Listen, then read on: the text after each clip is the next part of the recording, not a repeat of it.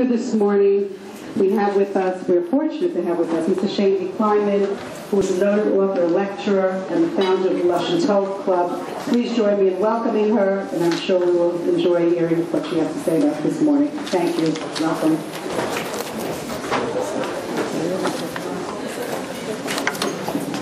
Thank you so much. I've been to places over the Atlantic Ocean and in the States.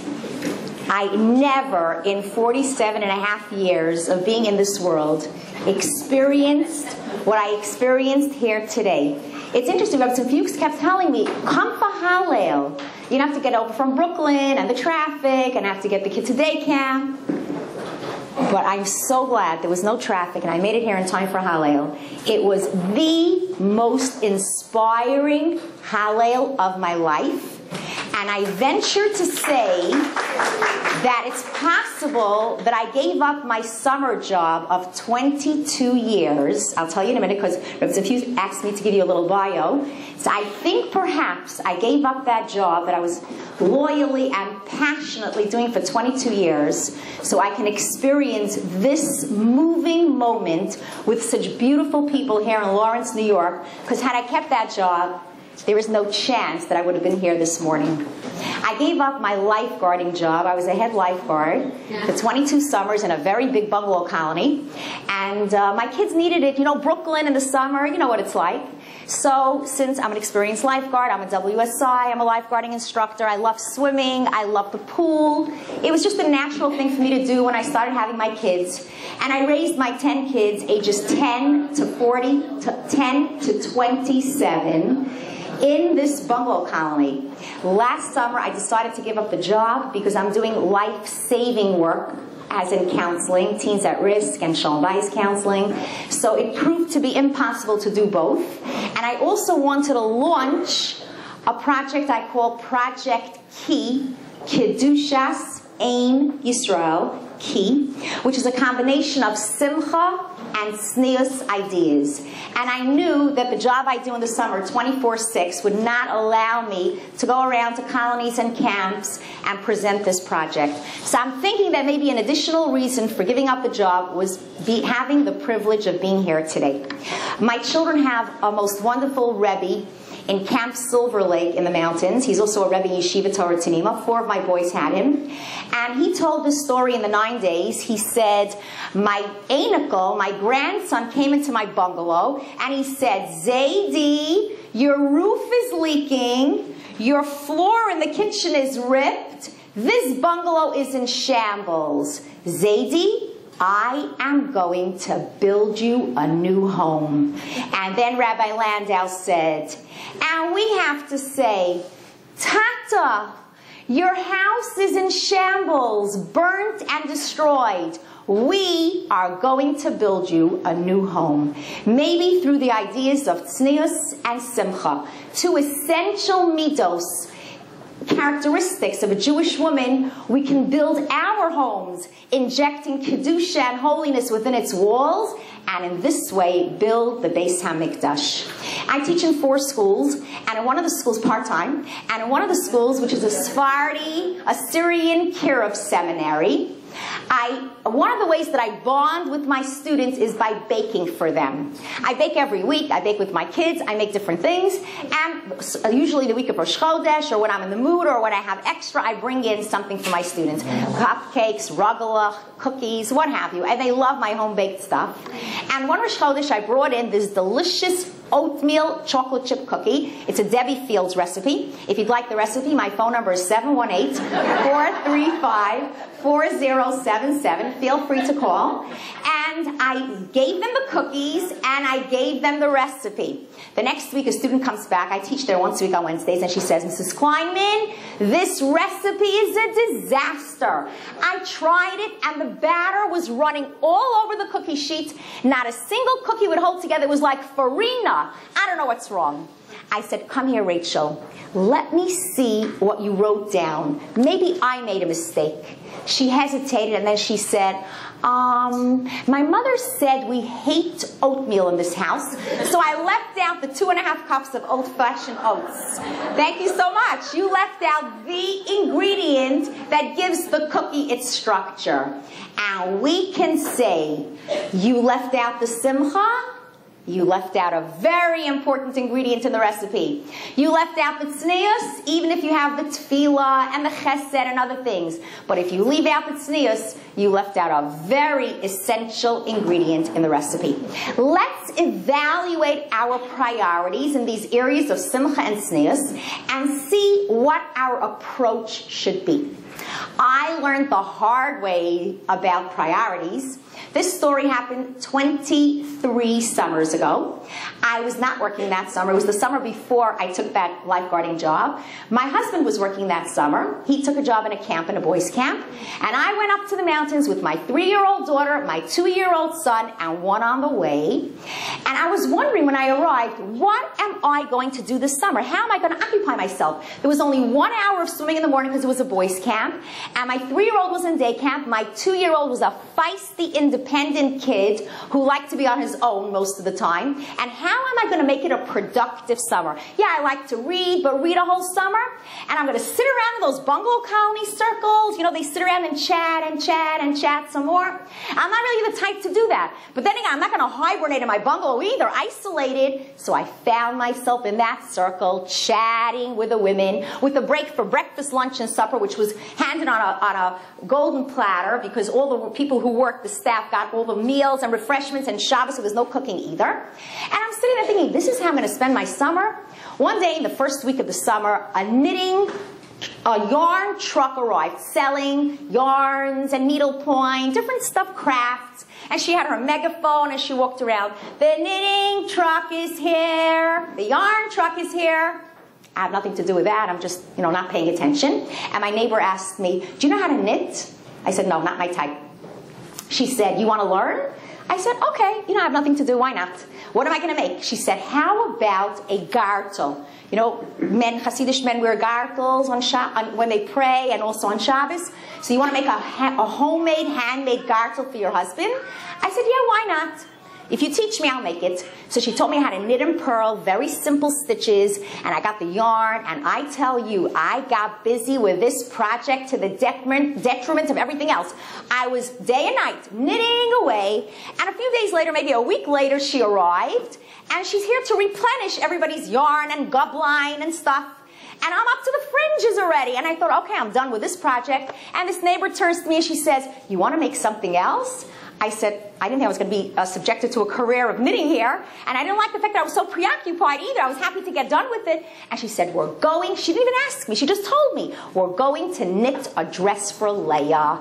And she designed this multicolored yarn in pink and stuff for the bodice and solid pink for the skirt with matching cap sleeves and little socks. I said, I can't do this. She says, I'll put all the parts together. I have a pattern for you. You just knit and purl, just like the gartel, and I'll put the whole thing together for you. Okay, I have nothing else to do anyway, so I got busy with this project. I tell you, if I was busy with the gartel, I was obsessed with this dress.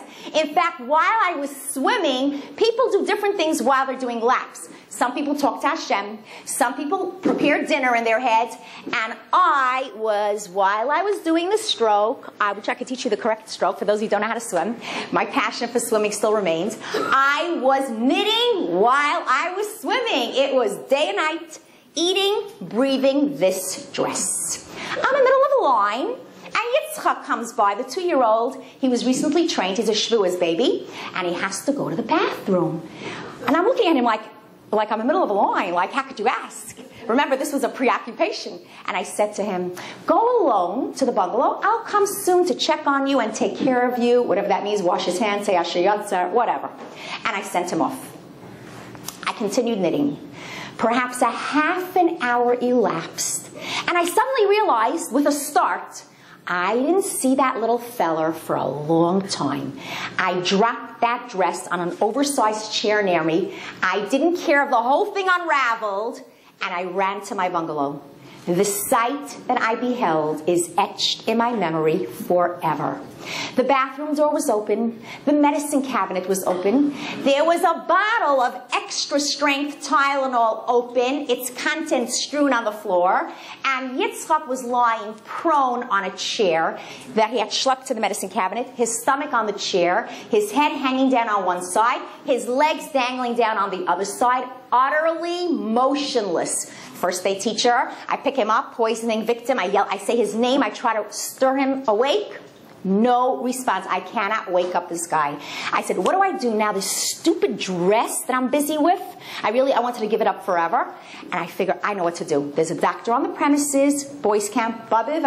Somebody said it was the Yahrzeit of the Babiv Rebbe. It was in the boys camp, the Babiv, the boys camp. And Dr. Bullmash was on the premises. And I ran out with my poison victim in my arms to see the doctor. And I bump into this neighbor, the kind one who taught me how to knit, the culprit. And the words start spilling out of my mouth, how he got poisoned, and I'm running to the doctor, and the dress, I don't know if I said that, but I thought it, and she said, calm down, which kid would eat extra strength Tylenol? It tastes like chalk. When did you buy it? She starts interrogating me while my kid is perishing over here. I said, we bought it 2 days ago. My son had a headache. My husband had a headache. She said, we're going back to count. She made me come back into the bungalow. She got down on her hands and knees, and she started counting the tablets, and she came up with 97.5 tablets in a bottle of 100. 2 my husband had taken 2 days earlier. 1 he tasted. It wasn't good. He spit out the rest. And then he nicely ensconced himself for his afternoon nap on the nearest surface because his mother was too busy with her project to take care of the toddler. So he was not a poison victim. He was a sleeping child. And I put him into bed, and he slept for another 2 hours, and he has no recollection whatsoever of this incident. But of my 10 kids, he was the hardest one to wake up every morning. So already in his early youth, it was that characteristic already manifested itself, that it was hard to wake up this guy. This was a catalyst in my life for future opportunities when I felt, what are my priorities now? In 1987, Rabbi Hiller from Benos Beis Yaakov invited me to come and be a principal in the school. And I thought about it for a minute, and I said, I can't. I'm raising my kids now. I never ended up in Benos Beis Yaakov, but my daughter actually teaches there. She's a 4th grade teacher, an English teacher, Miss Kleinman, in Benos Beis Yaakov. So if anybody has children there, that's my connection to your community. This community sends there too, right? Okay, so there were many different opportunities I had where I said, no, I'm raising my children right now. And in the same way, in every area of our lives, we always have to evaluate, what is my priority right now? For many of you, coming here today and being part of this Hallel and this beautiful group was a priority, and we always have to make the right decisions. So what is our priority in Tznius? We'll get to Simcha also. Our priority in Tznius, and by the way, if you want to see the dress, one day, a week before Pesach or 2, I was cleaning out. You know when you're like cleaning everything out?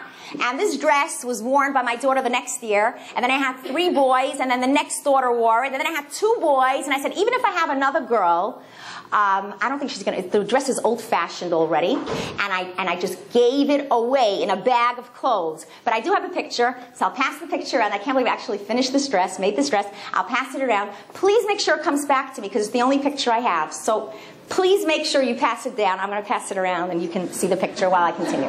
Okay. Priority in Tznius has to be simply halacha. And halacha crosses all levels of orientation. Wherever you live, in any community, halacha applies the same way. Basically, and that is inviolate. Basically, halacha is that we cannot wear tight or revealing clothes. We have to wear kosher necklines, and we cannot expose our knees and torso and elbows. That's basically halacha, and that applies across the board, and that's a priority. Then we have midos hatznius, and this applies in different communities differently depending on minhag makom. It's hashkafa. It's a different category. There's more flexibility, and people can grow in different ways. There's more leniency. In some places, like let's say in the Sephardi school where I teach, some of them elevate themselves by not wearing their hair down till here. When they start growing in various levels of religiosity, they'll cut their hair shorter. In a Hasidic school where I teach, their elevation is to cover their sheitel with a hat. Every place has different minhagim and different hashkafos.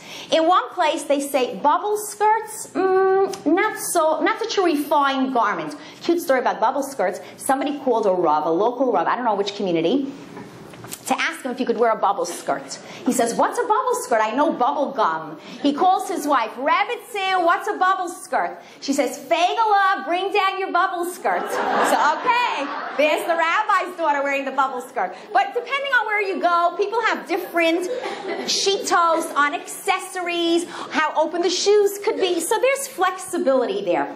I think that this siddur reflects on that category. My daughter got this siddur from her grandmother, from my mother, for Hanukkah. It has everything in it. It's a beautiful, holy siddur. But it has a very flashy cover. Of course, al pi halacha, you could daven in it, and it's actually very lovely for a kid to daven from. It's colorful, it's attractive. But I think that it reflects on the idea I want to bring out. The interior of this siddur is saturated with holiness. So why is it sporting such a flashy exterior?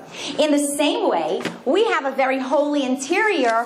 Why should we be sporting a flashy exterior? Let's say somebody wants to be dressed in vogue. No problem. You could be in style as long as it's attractive and not attracting. Then it's okay if it's in keeping with halacha. Rabbi Falk, who wrote the monumental Sefer Oz V'Hadar Levusha on tznius, writes that it's fine to wear the styles if it's tzniusdik, if al pi halacha it's not immodest, but maybe we shouldn't be the first ones who wear it. Like, wait until it's entrenched already in your community, because at the beginning it attracts attention. But if by its very nature it's not pre-tzniusdik, there's no reason why not to wear it. But he does say that you shouldn't be the first one to wear it. So wearing clothes that are in style is okay. But let's be careful not to make fashion the top priority in our lives. It's a problem when the whole emphasis and concentration is on materialism. My mother-in-law works in an upscale children's store in Borough Park, and she tells me about her different experiences with customers. So she said somebody came in, she's looking for 3 matching outfits for her 3 girls, and she found them in the right sizes, all the same. She says, are you getting anything else in? Anything else? Any shipments coming in? She says, my mother-in-law says, yes, in 7 or 10 days we're getting a new shipment. She says, can I take these now? And if that comes in later and I like that better, can I exchange it? So she says, no, because we have a policy that's just a 3-day exchange policy. She says, so what should I do now? If I take these and then in 10 days the other shipment is nicer and I can't exchange it, then I'm stuck with the one that's not so pretty. And if I leave it here and I come back in 10 days and it's not even nicer, maybe they won't have all the matching anymore. What am I supposed to do? She was so disappointed and upset and perplexed. She says, okay, I'm going to call my sisters. She comes back with 2 sisters and a friend in tow, and the 4 of them are huddled together with the convention style, trying to figure out what to do. Should we take it now? Should we take it later? The problem is when your whole head is in the clothes. Like somebody once went to a rabbi and he asked him a whole bunch of questions about his galoshes business. You know what galoshes are? Like rain boots. And he wanted to make a good living, and the rabbi has, a special channel, so he was asking him a whole bunch of questions. So the rabbi said, I already saw feet in galoshes. I never saw the head in galoshes. So it's okay to be in style, but it shouldn't be don't be preoccupied with it.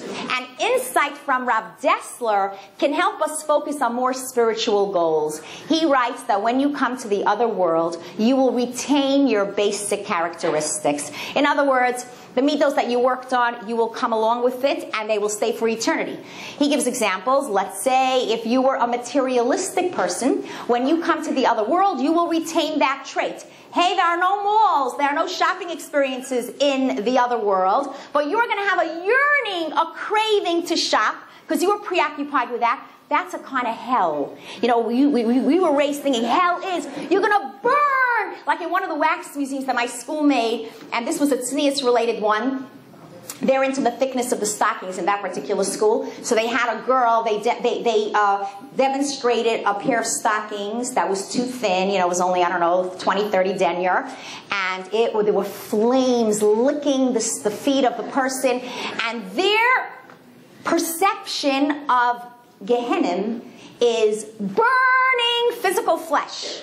I like Rav Dessler's way of seeing it. His perspective on it is it's a spiritual kind of Gehenna where you're yearning for something that doesn't exist and you need it because you're so used to it. The other example he gives is of gratitude. If you're not grateful, then when you come to the other world, you're going to retain that attitude of ingratitude, and you're going to be in Olam HaEmes where you're going to know that you got more than you deserve and you should be grateful, but you will not be able to experience gratitude. That is pain for the soul. When we focus on that, we can pursue more spiritual goals as opposed to materialistic goals. In the Sefer Bilvavi Mishkanevne, the author writes that dveikus, connection to Hashem, can only be experienced in two worlds or no worlds. If you don't have dveikus here, you're not going to come to the other world and suddenly be connected to Hashem. If you have it here, you'll have it there. So that's what we need to be working on. Similarly, working on simcha is not just for the here and now. If we develop simcha in this world, it will accompany us in the other world. If we don't consciously focus on developing simcha, it's going to remain a theoretical value. Like, oh, how lovely it is to be b'simcha, but it's not going to be practically manifested. So we need to take practical steps to manifest our simcha. Some of those steps are, motions of simcha are smiling, greeting people, thinking positive thoughts, davening for simcha. Those are some of the things we could do to get into the habit of being b'simcha. Otherwise, if we don't practice it, it's going to remain theoretical. I want to illustrate with a story. A philosopher was once being driven down the river by a boatman, and the two struck up a conversation. And the philosopher asks the boatman, do you know any literature? Guy looks at him, Greek to me. He says, no, I don't. He says, you lost a third of your life. They travel a distance onward, and again, the philosopher pipes up, do you know any philosophy? His eyes gleaming over the thought. And the boatman says, no, what's that? I don't. He said, you lost 2/3 of your life. No sooner did he utter those words and the boat hit a rock and started sinking. Now it was the boatman's turn to speak, and he asked the philosopher, do you know how to swim? And he responded frantically, no, I don't. He said, well, you lost your entire life. To a man in a sinking boat, theories, philosophies, literature are of no value. Either you know how to swim or you're underwater. In the same way, in a crisis down here when kids are pressing our buttons and our husbands are annoying us, or the myriad things that happen in a given day that can annoy us, either we have the practical skills to stay above water, or we feel we're submerging and drowning. So we have to actually go through the motions. Ramchal teaches us that an outer enthusiasm becomes an inner reality. So if you just go through the motions on the outside, being friendly, smiling, thinking positive, it will have an effect on the rest of you. The Baal Tanya says, Hergel na'aseh teva sheni. A habit becomes second nature. So even if you weren't born like this, if you keep practicing it, it will become your reality. Like they say in English, fake it till you make it. And Rabbi Miller used to say with simcha, act as if. So don't worry that you're being dishonest about being b'simcha because you don't really feel it inside. Just go through the motions. We have to raise our level of simcha from the superficial juvenile level to real simcha. Some people think they're still trapped, as old as they are. They're trapped on a juvenile level. They think simcha means, I have what I want, I went shopping, I had fun. They connect simcha to physical manifestations that make them happy. Those are very short-lived. They don't have enduring value. The only simcha that has enduring value, which is why we are allowed to be b'simcha in Chodesh Av, and we could talk about simcha in Chodesh Av, because that kind of simcha Hashem wants all the time, which is the sipuk hanefesh. In the words of the Rambam, that's avodas Hashem. If you serve Hashem with joy, and you have a nachas ruach from making Hashem happy by doing His mitzvos, that is true and enduring simcha. We can elevate our simcha through hakaras hatov, by feeling grateful, recognizing gratitude, and expressing gratitude to Hashem. That adds a lot to simcha.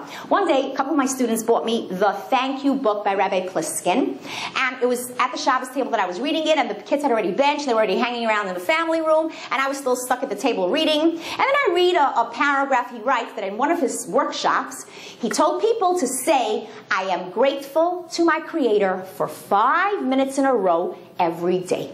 And I thought, okay, I'm an open-minded person, I'll try that. And I'm sitting there and I'm saying, I'm grateful to my Creator. I am grateful to my Creator. I am grateful to my Creator. I am grateful to my Creator. I'm grateful to my Creator. I am grateful to my Creator. I'm sitting. I am grateful to my Creator. I'm grateful. This is very mundane and tedious. It is not working at all. I don't see that I'm spreading any joy or gratitude. I chuck it. It's not working for me. And I read on. And I see in the next paragraph, one of the workshop participants said, I couldn't do that, but I decided if I affix those words to my favorite tune, like the beautiful tunes we sang so mellifluously here today, I could do that for 5 minutes. Now, I like to sing, and I think I could do that. And I see that although earlier, when I was saying it in a tedious, mundane, boring way, my kids were ignoring me when I was singing and dancing it, they all came around like, what's mommy up to now? And they started joining me, and they started engaging in antics and singing along. And then I realized what Hakaras HaTov has to look like. It has to be oozing from you. You have to be singing and dancing your gratitude. If it's just Modeh Menachem, like what else is new today, without thinking about it, without experiencing it, without expressing it, it's not real Hakaras HaTov. It has to be absolutely pouring forth. If you have that kind of Hakaras HaTov, it'll elevate your simcha. One summer, I went to give a speech at one of my daughter's camps, and I spoke about simcha and gratitude, and I did this little shtickle also. And at the end of my speech, and I said to the girls, I'd rather my kids think I am crazy glad, that I'm so happy and so grateful that I'm singing and dancing my gratitude, rather than they should think I am crazy mad. I am giving pitch. I am screaming. I can't handle it. I'm nervous. Better crazy glad than crazy mad. My daughter comes over to me after the speech. She was 16. And she said, this daughter who teaches in Middle Space Yaakov, she's my type. And she says, Mommy, your speech was great. We loved it. But just one thing. Why do the girls have to think you're... And she shuts down. I say crazy altogether. She says, I said, oh boy, like feigning disappointed, like poor kid is in camp and the kids think her mother's crazy. So I said, oh boy, what are we going to do about that? She says, Mommy, just keep singing and dancing. I am telling you, crazy glad is a good kind of crazy. And you know what the beauty of simcha is? That it is equal opportunity simcha. Simchas ha-mitzvos, everyone can engage in. It's not dependent on wealth, brains, beauty, popularity. Everybody can take the mitzvos of the day, whether it's davening or whatever we do, chesed, the everyday things that we do in Yiddishkeit, and serve Hashem with joy. Several decades ago, let's call it generations ago, there was a fellow in Russia. They called him Rabbi Yisrael the Fri Apr. Fri Apr means happy one. And the reason they called him that way was because he used to be seen singing and dancing in the streets. When people asked him, why do you do that? He said, because if me, Yisrael the garnish, the nobody, could serve the omnipotent, omnipresent God through mitzvos, how could I not dance? These people in his town gave him a label. They identified him as a happy person. The beauty is that we can also take upon ourselves that identity, and it works, as the Bar Tanura says. We're all reading Perkei Avos now. In Perek Aleph Mishnah Gimel, there's a mission that people are familiar with. Al tiyu kavadim hamsham shnes harav al manas lekabel pras ela havu kavadim hamsham shnes harav shelo al manas lekabel pras v'hi mor shemayim aleichem. Be not like one who serves his master for the sake of a reward. Be like one who serves his master not for a reward. And may the fear of heaven be upon you. So the Bar Tanura expounds on this. He explains that the whole first part of the Mishnah teaches us that we should serve Hashem mitoch ahava. And the last few words, V'him Arushmayim Aleichem, teaches us to serve Hashem mitoch yira, and the two together form complete, total avodah. And then he adds these words: Avod mi'ahava, she'im basal lisno, da shata ohev, ve'ein ohev sonei. Serve Hashem with love, because if you come to a point of hatred, you'll know that you're a lover. And one who loves does not hate. Avod miyira, serve out of fear. She'im basal livot, if you'll come to a point of kicking, da shata yareh, ve'ein yarei boet. Know that you're one who fears, and one who fears does not kick. This is an intellectually empowering message on identity. If you tell yourself, I am a happy person, and you internalize that identity when you engage in, not happy, a loving person. When you engage in hating type behavior, you'll know that doesn't fit your profile. The same way with simcha. If you decide that you are a happy person, when you engage in sadness or anxiety or nervousness, you will know that does not go together with your identity. Once I was on a plane with my husband and they called out, is there a doctor or EMT on board? So my husband asks me, do you consider yourself an EMT? I said, I can't. I never took the license. You know, he thinks, lifeguard instructor, WSI, same thing. I said, I never took the license. I can't take upon myself the identity of an EMT if I didn't take the 70-hour course. But simcha, anybody can decide. I identify myself as a happy person, and that absolutely can have an effect on you. Just want to add another few ideas on identity. I read in a kashrus magazine about a Baal's Tshuva who became from, but she had one weakness. She loved all kinds of shellfish. And she was afraid that when she's going to go on a trip to the supermarket, she will not be able to overcome her desire for crabs. And she's going to succumb to buying, you know, lobster, shrimp, what have you. So she made herself a badge that reads, I keep kosher. And so armed, she went to shop.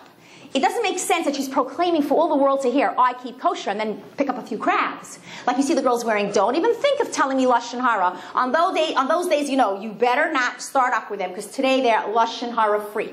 That's the power of identity. Same way, you wake up in the morning and you say, I am a tznuah. The way you dress, the way you go shopping will reflect that identity. One more story on identity. When my oldest daughter was 11 years old, 16 years ago, she had a friend over and they were playing in her room. I don't know what Leah did. She's the little girl in the picture. I hope it comes back. I hear her friend saying, Leah, your mother's going to yell at you? And Leah's response was music to my ears. It's not even true, but it left me suspended in the kitchen thinking, I love that, that's my identity. She said, my mother doesn't yell. Thousands of times in my parenting career, I've played that over in my head. I want to hold on to that identity for dear life. I'm not going to ruin it by shrieking. And as I said, it wasn't even true. But the label, because of course, you know, you raise your voice here and there. Maybe the overwhelming feeling was that I don't yell. But I wanted to hold on to that, and that's the power of identity. As we work on simcha, and we gain greater awareness of its power and influence, we can apply some of it to the awesome mitzvah of tznius. One very easy way to earn Hashem's protection without totally transforming ourselves, because that's what happens when you learn about tznius. You say, oh, I don't want to change. I like the way I am. Like, don't impose on me. I don't want to change. So I want to give you an easy solution that you don't really have to change, and that is to be more careful. However you dress now, if you just add that point, being more careful, it will make a difference in what kind of identity you have. A tznuah, by definition, is careful. She's careful with what she's wearing, how she's sitting, what she's saying, how she's saying it, to make sure that it befits a Bas Yisrael. I want to share a few observations that prove that very often it's all about being careful.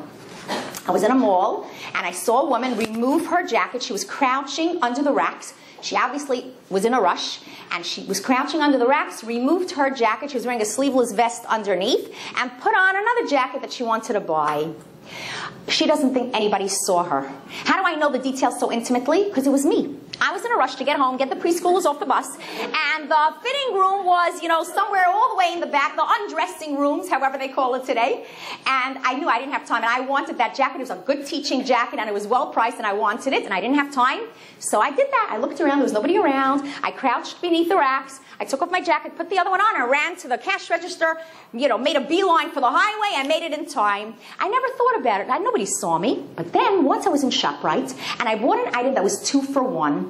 And I came home, and I looked at my receipt when I got home. It's good to check the receipt before you leave. And I see that they charged me for 3. Buy one, get one free. Buy one, full price. No, get one free. I'm not an idiot. When I buy 2 for 1, I buy both. So there's no way I'm taking either 2 or 4 or 6. And I know I only took 2 and I had the shopping carriage, you know, the stuff to prove it. But how am I going to prove it to them now? It wasn't so much money, it was like $6.99 or something. But just for fun, I kept the receipt. And when I went back to ShopRite the next time, I came to the service counter and I told them, I don't think you could prove this, but I'm just telling you, I'm not an idiot. It's 2 for 1. I took 2. And you showed that it scanned 3. She says, no, we could check that. We have 24/7 cameras running over every register. And we have the receipt. We see the cash register, the cashier, the time, everything.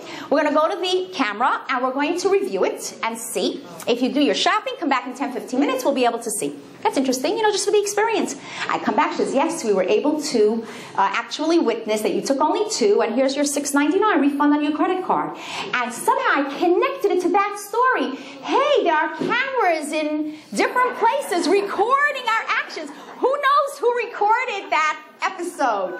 So if there are cameras down here recording what we do and what we say all over the place, then surely up there in Shemayim, no challenge for them to record everything we wear and everything we say. So we want to be careful. Once I was in a camp. I was walking down the path and I see a girl, she was dressed very tzniusdik. She even had her top button closed, her t-shirt wasn't tied, her skirt was the right length, everything was perfect. Then she got hot, or not hot, she got something else, I'll tell you in a second. She proceeded to lift her t-shirt all the way up and started scratching an itch that she had up north here somewhere, completely exposing her torso. She was dressed tzniusdik. It was about not being careful. Somebody told me that she was walking in Borough Park, center of town, 15th Avenue, 49th Street at 9 p.m. and she saw a lady coming out on her porch wearing a turtleneck and tights. Nothing else. And she proceeded to throw her garbage bag over the porch railing to the front yard below. Sometimes an undignified mode of action accompanies an undignified mode of dress. She just wasn't careful. She figured nobody would see her. I call this syndrome, when we're not careful all the time, the good for Miami syndrome. How did I name that? I was once in a dress shop, and they had like this, they had a sale, and they had a rack of I don't know which kind of negative adjective to use, but atrocious clothes for 70% off. And there's this old lady, senior citizen, perusing the 70 off rack, and she picks up this yellow dress. It was a particularly off color, yellow. And she says, what do you think of this color? I said, you know, trying to be euphemistic, I don't know, maybe you'll get used to it, but I'm concerned about the neckline. It's very cut out. How are you going to fix it? She said, it's good for Miami. You know, my husband's down in Costa Rica, she's saying it's hot over there. Don't worry, like it's good. It's good for the weather. So that's the good for Miami syndrome, that sometimes we're just not careful. For Miami, it's good enough. We're running out to the nail salon, so even though we usually wear tights, so now I don't need tights because I'm getting a pedicure. Or somebody told me that they went to take a short line bus, these buses that run from the mountains to the city, and there were 3 girls in their nightgowns accompanying, or pajamas, accompanying their friend who was taking an early morning bus. So their reasoning was like, who's going on the bus at 7:30 in the morning, like an ungodly hour to get on the bus? So like, we're going to get dressed now in the morning, we want to head right back for bed. So that's when we are not careful all the time. I'd like to present some specific guidelines that we should be more careful with. And I categorize it by 9 S's. The letter S as in Simcha, as a reminder that whatever we do to strengthen tznius, we should do b'simcha. When we do it b'simcha, it's much easier to do. So here are the 9 S's. Number 1, shells. Shells that are stretched out or scooped low. We should be careful to have the necks kosher. The neck is the vertical part. Once it starts getting horizontal, that's the shoulder, and that has to be covered. We once at a Benos Malachim worldwide event, a Litvisha girl was heard telling a Hasidisha girl when they were talking about necklines, that's for you guys. In other words, the necklines only apply to Hasidisha girls. So I want to say that I found in the March 1992 issue of a Jewish Observer, when Reb Moshe Feinstein Zatzal, who was a universal Gadol Hadar, not Hasidish for sure, was asked how high the neckline of a woman's clothing should be. He answered, the height where a man wears his shirt with a necktie. Ouch! That's pretty close. I want to recommend to you that if you're wearing a shell that is under a jacket or sweater, There's a simple way to fix it. This is an amateur way to fix it, but it works if you're wearing a shell under a sweater or under a jacket, which a lot of people wear. Take the label off in the back, because that'll take away bulk. You want to reduce bulk. You go directly to the center, and you cut a little slit in the back. By the way, in many years of doing this, I never ruined anything. Nothing unravels further. Cut it down like about 2 inches, and keep a safety pin in your shells. Like I said, this is an amateur way of doing it, but you could do it professionally. But if you want to just do it the easy way, and then every time you put it on, you just affix the safety pin in the back, and it holds for the rest of the day. The problem is that the circumference of the head is wider than the circumference of the neck. And therefore, every time you schlep it on, it gets more and more stretched out. So this is an easy way to fix the shell that you're wearing under a jacket or sweater. Number 2, skimpy tops that are revealing or tight-fitting we should avoid. Even Land's End got this right. In one of their catalogs, they're advertising a turtleneck.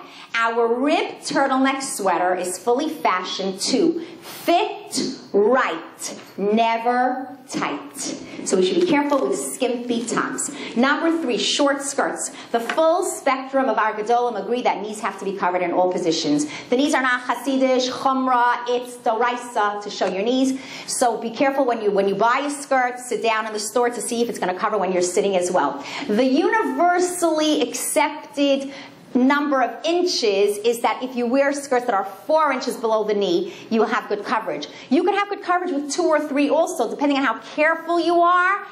But don't sit down then, especially if it's a pencil skirt tight. You have to be careful that your knees do not get revealed in any position. Says in Ishmas, v'chol berach l'cha tichra. Every knee shall bend to you. I noticed that the shoresh of knee, berach, and bracha are the same. Maybe if we are careful to cover our knees, we will see bracha in our lives. Number 4, snug fitting maternity wear. Throughout history, even in the secular culture, pregnant women try to conceal their ever-expanded figures. Now, even in Orthodox communities, the most Orthodox communities, women are presenting themselves in very revealing clothes in pregnancy.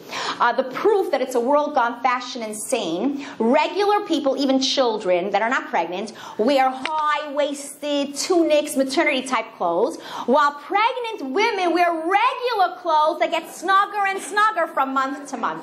Number 5, stockings. Stockings is definitely an example of something that has different shitos in different communities. What I venture to suggest is, especially with nude-colored stockings, if you don't wear stockings at all, or you wear them on and off, try to wear stockings every day. And if you do wear stockings or tights, try to increase the denier a little bit if it's very, very see-through. But again, there's different controversies over it because there are different shitos whether that area is considered part of the thigh.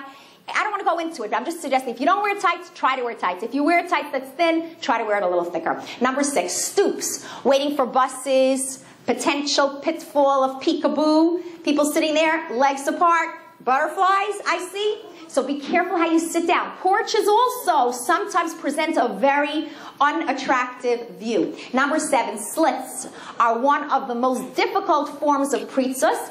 It has a beckoning effect on the one who views it because it's like a neon light. Now I see it, now I don't, I want to see more. So the whole spectrum of Gedolim, Litvish, Yeshivish, Sephardi, everybody agrees that slits have to be closed, even when wearing it with tights, and even if the whole slit is below the knee, slits have to be closed. It's a difficult one for people who are not used to it, but it is one of the most serious forms of immodesty. Number 8, spirit of tznius. Like very striking colors, very ostentatious clothes or jewelry. People who create the lifestyles today, the styles today, have a lifestyle that is slipshod and immoral. Who do you think designs the clothes?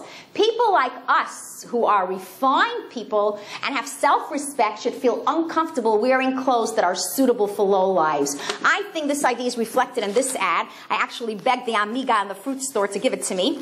It's an advertisement for Del Monte Gold pineapples, and it says it's a beautiful, unblemished pineapple, and it says, inspiring jealousy in pineapples everywhere. They're all about flaunting what we have, show it off more and more. But we are a cultured, civilized people. There was a new movie advertised on billboards. It was called Ugly is the New Beautiful. And once I was behind a woman who got a nasty circular sticker from like a Wise potato chip bag on her spiky heels. And as she walked, she tried to remove it. She was like walking in a very funny way. She was trying to get it off without bending down, because if she would bend down, her skirt would like plot, because it was that tired and short, tight and short. And finally, after a few frustrating attempts, she just picked up her foot and peeled off the sticker. And I was standing right near her, so I read what it said. It read 99 cents. And I was thinking, sometimes we wear clothes that look like they cost 99 cents. They don't, but they're such schmattes, they look like that's what they cost.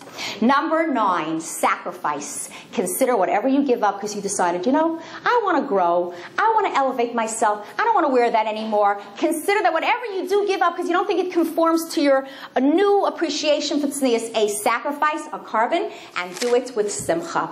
Today, there is so much awareness and education. There's almost no excuse to be learning and growing. There are books that, I forgot the books at home. I have a friend who authored the book Daughters of Dignity, and it's a beautiful book on tznius. Her phone number is 436-2360. If anybody wants to get the book, it's like $8-10. She'll send it to you, 436-2360. That's one of the books. There are other books on tznius. There's so many ways in which we could be learning and growing. When I was growing up, this saying made the rounds. Rather keep your mouth closed and let people think you're a fool than open it and remove all doubt. Today, there's so much education that if you're like under a rock, you're not aware that you should be growing into this. It's like reminiscent of that statement. The key is to do it b'simcha, with an attitude of, I'm in the know, I'm not in the dark, I'm educated, I'm aware, and I'm proud to be a bas melech. In addition to being dignified ourselves in dress, speech, and action, we should also consider whether we could do a little bit of tznius outreach. I like to compare this, I make a parallel between kiruv outreach and tznius outreach. There are quite a number of kiruv professionals in North America, but there are 4.5 million lost Jews in North America who are assimilated, who don't know the beauty of Judaism. We cannot leave it up to just the kiruv professionals to bring people back. We have to reach out, laymen, to acquaintances, friends, people on the block, reach out, show them a Shabbos, teach them about the beauty of Yiddishkeit. In the same way, there are very few tznius professionals. We need everybody on their block, neighbors and friends and family, to reach out and engage in tznius outreach. The fundamental basic approach to tznius outreach has to be positive outreach, with an emphasis on unity as a community, on achdus. We're all together, we all care about each other. We have to utilize the catch 'em being good phenomenon, which means compliment family and friends when they're wearing something beautiful and modest. Everyone, especially children, will appreciate a compliment. They are dressed beautifully and they are modest. That is the fundamental area in tznius outreach. In addition, we can also, when we can, do the mitzvah of reach out to somebody we're close to and make them aware that something privately and sensitively with tact, make them aware that something is amiss. In the seminary where I work, where there are many different levels of tzniut, and your religiosity, I always talk about it and I compliment them. Even if a girl is wearing a slit up the whole way and she's not wearing tights and she's wearing open shoes with blue nail polish on her toes and she has a short skirt. If she's wearing a kosher neckline, I'll compliment the neckline. And they feel very good. They tell me they dressed in their most modest clothes on Wednesday. One day, one of the girls asked me, Mrs. Kleinman, hi, what's up? I say, your neckline's up. That's what's up. She gives me a big hug. So it's about positive outreach, but at the same time, when we have opportunities, we should reach out to show people in our inner circle what might be necessary to correct. In kiruv, we never say, God will strike you down if you don't keep Shabbos. You're not afraid? It doesn't work. We open up our homes, we show the beauty of Yiddishkeit. In the same way, tznius cannot be done in a negative way, in a condescending, accusatory, judgmental way. Like, what are you thinking? You're making people sin. That does not work. Rather, promote awareness with positive expectations and respect. I read an article about a Baal Tshuva who went around telling everybody, I became an anikel. I became a grandson by number, and everybody just said Mazel Tov, by guy number 49, that he told this good news to, the guy said, you don't say it like that. You say, I had an anicle. I became a Zaidi. He said, oh, I just told 48 people I became an anicle. Like, thank you so much for correcting me. How many times do we have to let it pass that somebody's bending over and her torso is showing and we won't say anything? There's a slogan in New York, 1,944 New Yorkers saw something and said something. So all messages in the world are messages for Avodas Hashem. So if you see somebody's torso exposed because they're bent over, all they probably have to do is stick the t-shirt in. Why don't you alert them and tell them, by the way, you're probably not aware, but your t-shirt is not tucked into your skirt. Why let another 50 people see that, or especially men? We don't want to do that. Also, when you tell somebody, sometimes you're the second person that said that. One of my friends told me she told somebody she was doing something very see-through. She didn't see from far, like the entire outline of her undergarment was showing. She says, you're probably not aware, but your shirt is very see-through. She says, oh, you know, you're the second person that told me. My sister also told me, I better do something. It's like with the shidduch. Somebody recommends a shidduch, nah, and then the next person, oh wow, 2 people already told me. So sometimes you're the second person, and then you make a difference. Also, we can speak up in stores to ask them to carry what we need. If we do it with a way of hakar satov, thank you so much for providing services and goods. We're so grateful you're in our community. Is it possible maybe that you can, when you order the next shipment, the skirts could be a little longer, because these 22-inch skirts, they're like for midgets. They just, or 19-inch. They're just not good enough for our girls. If you do it in a polite way, it's going to work. I have a Sephardi girl who teaches in one of the most, who works in one of the most popular stores in Borough Park. I got a text from one of my students. She says, did you see Hannah lately? She put on tights. I'm telling you, she's growing. So right away, I text Hannah, and I forward the text from Janelle to Hannah. She should see, you know, the compliment. So Hannah calls me. She says, Mrs. Kleinman, I'm telling you, next season you'll be able to buy in our store. I said, because sometimes I come in and I can't find anything for my girls. I said, oh, great, I'm so excited. Why? She said, because somebody came in after the Menachem Worldwide last year, and she said to her, can I speak to you privately? She says, okay. She tells the owner, and she says, look at this. First she thanked her and complimented her for all the lovely clothes that she sells and providing goods and services. Then she said, you see these tops? They're made so skimpy. Like, look at this size small is like for a Barbie doll. Like, these are, our girls are going to be wearing it because they're shopping for camp now, and many of the skirts are very short. It's not enough. Maybe you can do something about it. And again, I appreciate what you're doing. She was complimenting her. And she says, you know, you're so nice, and we're going to try to do something about it. So my student was telling me, like, they were ordering with a little extra hem length, like 2 extra inches in the hems. So this is the way of doing it, to do it in a positive, happy way. I want to finish with the story.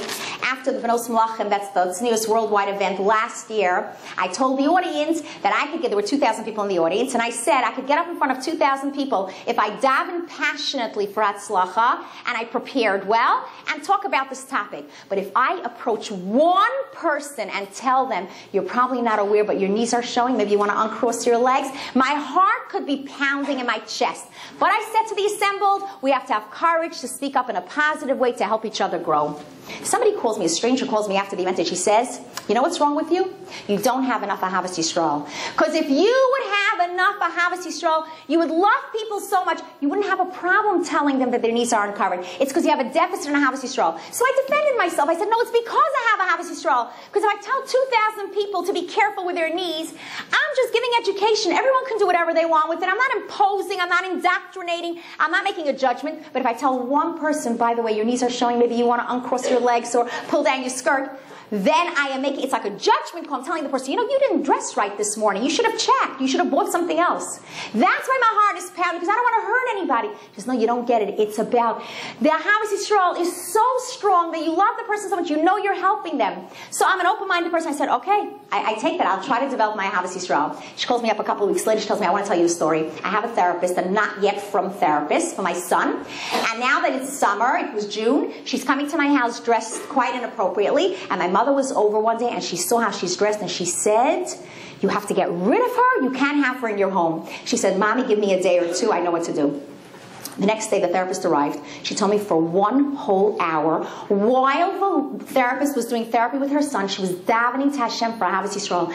I love my therapist. I love my therapist. She was just building up a case of Ahavas Yisrael. The lady has OCD legit with Ahavas Yisrael. And after the hour, she said, she bursts out, I love you. You're the best therapist in the world. I wouldn't exchange you for anyone. Is it possible for you now in the summer to come dressed more modestly? She said, sure. sure. You should have told me right away. And she started coming dressed more modestly. Then I understood what she was telling me, that her constructive criticism was really good feedback. That if Ahavas Yisrael is so strong, when you tell a person they know, it's not because it's a holier-than-thou attitude. It's not because I'm here to repair everybody's mistakes besides my own. It's coming from a love in your heart.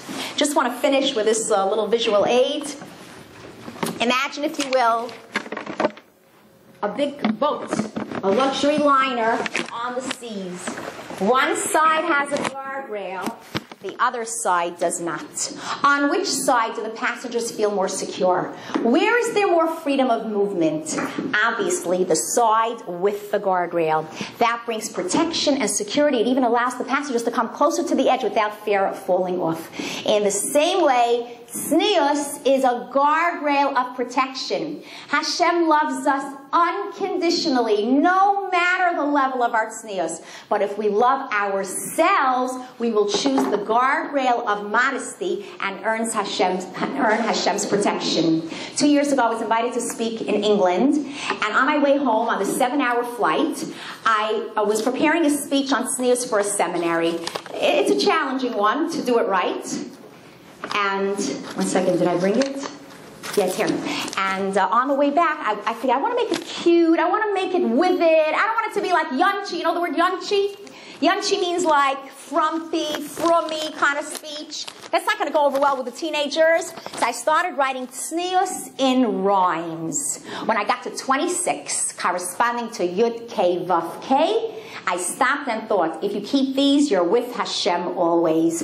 Of midriff exposure, there have been reported cases when women with short tops bend down to tie the laces. Crossing your legs often causes exposure of the lower knee. Sit down in front of a mirror and you'll agree. When sitting on a step, stoop, or low step, be wary of the view the passers-by get. Clothing that fits like a glove does not sit well with the one above. Bright, flashy neon colors look attractive on the classroom wall, but not for a Bas Yisrael. Just leave it in the mall. Keep conversations low and discreet when you must be on a cell phone in the street. Cosmetics should enhance your natural beauty. Avoiding excessive application is our moral duty. When purchasing a robe, avoid fabrics that are slinky, clingy, and tight. The outline of the undergarments should be kept out of sight. Skirts that are 4 inches below the bottom of the knee provide proper coverage to the T. Go shopping with a friend or relative who is tznius aware. From the wrong selections, you'll surely veer. Avoid an overdosage of perfume that permeates an entire room. Flashy, clunky, and unrefined shoes may be okay for Nachrim, not for religious Jews. Lower the sound when men are around. Shells tend to stretch when pulled over the head. Secure it in the back with a safety pin instead. Skin-colored shells? Oops. From far it looks like skin. Whoops. Consider upgrading denier if stockings are very thin, especially if they reveal all the blemishes on your skin. If a garment has a slit, a kick flick will give it a comfortable fit. When running in the street, skirt flapping in the breeze, you may not realize the display of your knees. Refrain from eating in the street and gum chewing outdoors, and the perfect tznius diet is yours. A dignified bas melech wears clothes that fit right. Avoid those that are revealing, provocative, and tight. Wear an extra layer with garments that are see-through. Always check before wearing, preferably when it's brand new. Don't let your elbows peek out from sleeves that are wide-fitting or too short. Perhaps the longer sleeves you wish to resort. Be discriminating when you choose a store to patronize. Some of them are totally desensitized. Maternity clothes should not accentuate the expanding form. Let's protect our precious unborn. A lycra shell that is skin tight on the arm is definitely a cause for alarm. An obsession with fashion can sabotage your spirituality. A mindset of histapkus is the Torah mentality. Hope you enjoyed my tznius rhymes. Aygeval, we live in challenging times. When I finished writing it, I said, Hashem, if it is your divine will that this plane explode and we end up in smithereens in the Atlantic Ocean, I accept your divine will. But Hashem, there is only one copy of these rhymes. And with that, we safely landed. I want to thank you all for being the most wonderful audience, starting with Hallel and your beautiful faces. And Hashem should help us be able to spread simcha in our lives, our communities, our world. Thank you very much.